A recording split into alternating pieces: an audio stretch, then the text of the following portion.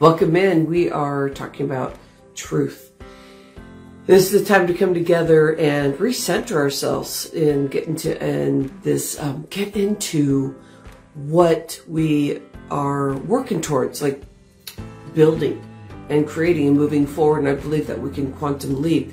What are the steps that we want to do today so that we get our clearing, we get out of our sabotages, we get out of our fight or flight brain of 80% of our day being negative, is what the latest research is showing. If we get out of that, where can we go?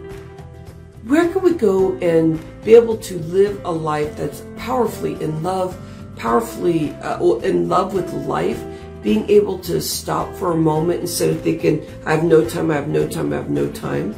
But really getting into the truth that there's tons of time out there, that we are all have the same allotted amount of time, but it depends on where our brain goes.